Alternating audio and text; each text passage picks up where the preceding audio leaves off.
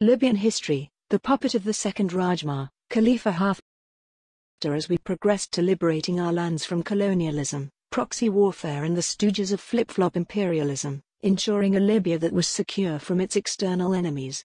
The call was made towards securing our external borders from the threat of French military bases on the African continent.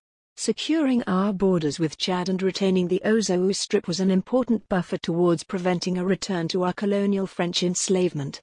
A number of our men fell hostage in that national battle. Khalifa Haftar was one of those individuals that decided to spare himself and those that joined him in return for a new life in the United States of America. A life of treachery and conspiracy against our peace and security.